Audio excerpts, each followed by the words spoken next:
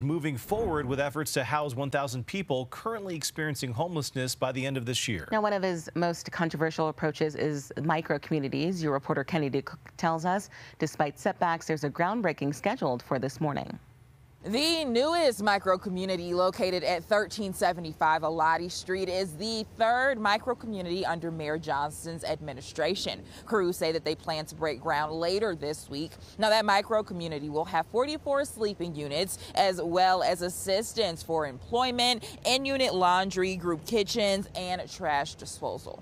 Mayor Johnston says he's been working with communities to find a safe location for these new developments. 2 of the proposed 11 sites have been taken off the table so far. Most recently, he nixed the planned micro-community at 5500 East Yale Avenue after neighbors and businesses spoke out against the plan. But we are talking about putting housing first, which we've heard from hosts today, locations where people who sometimes have substance misuse issues are allowed to use those substances closer than 1,000 feet to daycare centers and schools.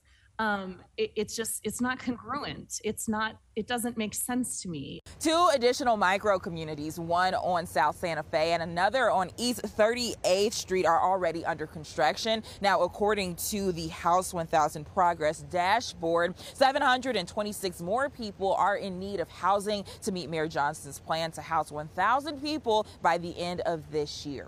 In Denver, I'm Kennedy Cook covering Colorado First.